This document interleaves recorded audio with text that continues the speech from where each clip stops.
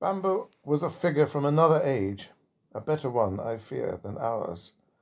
A polymath with wide-ranging interests, he was highly intelligent, erudite, and articulate, but all of this was presented with a relaxed lightness of touch that endeared him to many people less intellectually equipped.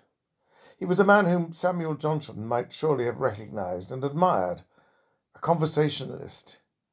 He might invite the quip that he didn't do much, but he did it extremely well. But this would be very unfair, as the long list of TV programs, books, and documentaries shows. As a kind of fairy tale end to the latter part of his life, he found a home for an opera house, an achievement both slightly dotty and admirably patrician.